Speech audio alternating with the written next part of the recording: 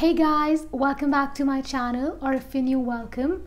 So today I have another hair tutorial for you on the loose waves or loose curls, I should say, that I was wearing in my previous video. I don't think there's much else to say, but if you would like to know how I go from this to this, then just keep on watching. I'm gonna use this curling iron and it's from BaByliss. I think that's how you say it.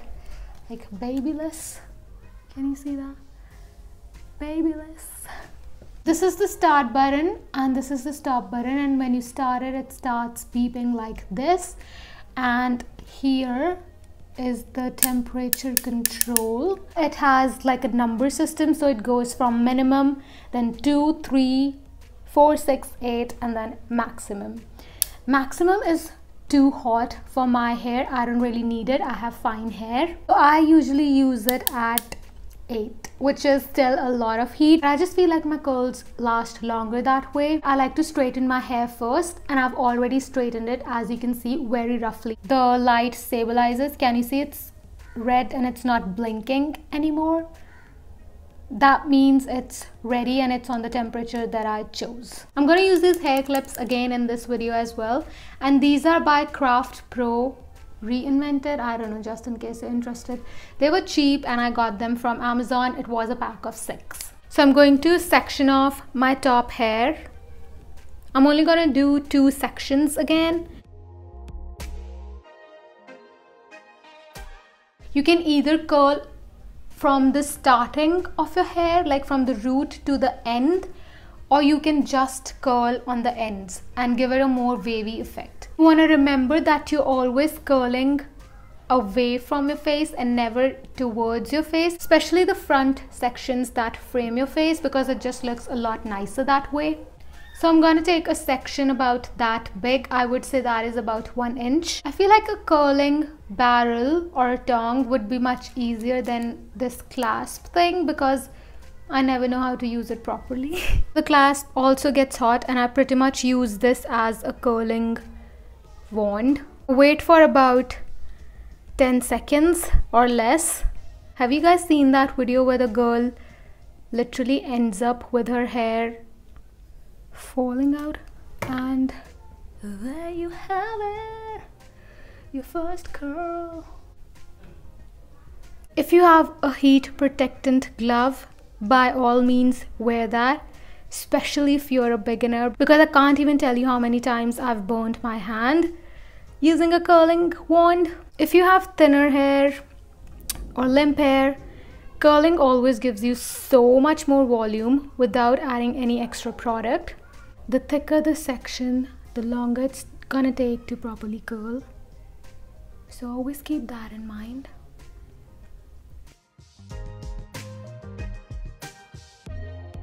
I never know how to do this section that is at the very back of your head, so I always do it like this. I sometimes like to touch this part of the hair and see if the heat has come through, and if it has, I open up the clamp and let it go, because that means it has been curled.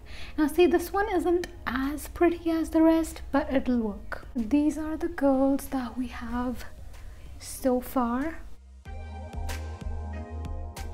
And obviously as the days go by, these are gonna drop even more. For this side, you want to hold the barrel like this and be really very careful, guys.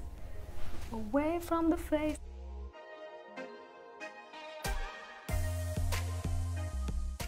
This was a smaller section, so it took a lot less time. Some people like to alternate the direction of the curls, so once they'll do away from the face, and then the next curl they'll do towards the face. I'm not really that particular about any of it. I just do it as I feel. I just know that around my face I'm gonna go away from my face, and then the rest of the sections don't matter.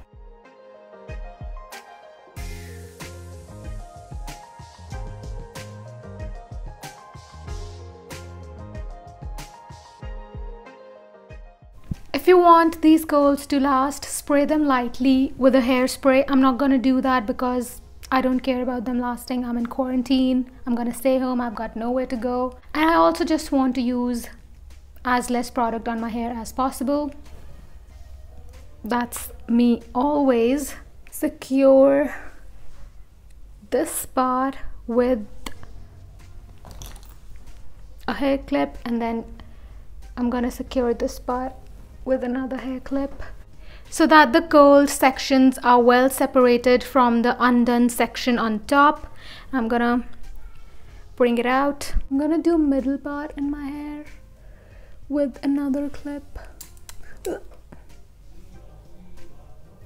Yeah, this one works for me.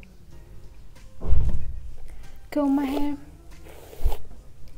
If you do a side part, then do a side part at this point. Actually, you can do a middle part and then curl your hair according to a middle part, and then flip them to whatever side you want to flip them to, and you will have extra volume that way. I'm gonna bring all the undone hair from the back as well to the front so that I know what I'm working with. Okay, so this is all the hair that I have to work with, and I'm gonna start with the back. Same thing, 1-inch sections that are about this big.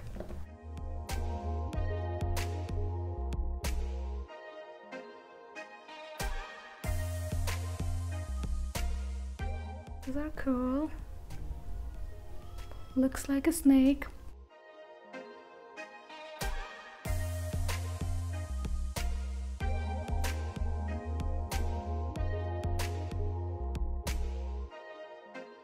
Gonna let it cool a little bit in my hands.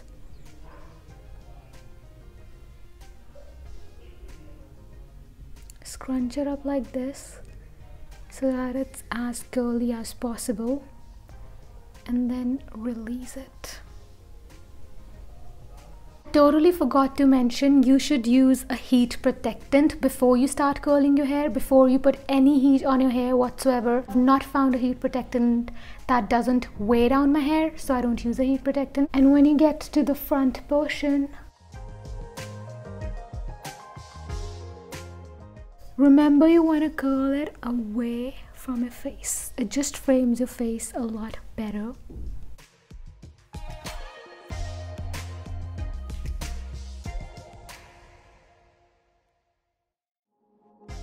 I look crazy right now, but we're gonna fix it. I'm gonna repeat the same thing on this side of my head now. Imagine I went out like this in public. I would get some crazy looks, okay? I'm gonna use the Batiste Stylist in XXL volume spray. I'm gonna, usually you wanna use this like right at a root where you want volume, but I'm gonna use this as basically a texturizing spray. I'm gonna use it all over. And you wanna do this to your hair, like this. So as you guys can see, I have the same amount of hair on this side and this side, but this side just looks a little bit more well done. This side looks a little bit more piecey and tassel, a lot more voluminous thanks to this. You want to make sure you're rubbing it in because it does leave a white cast.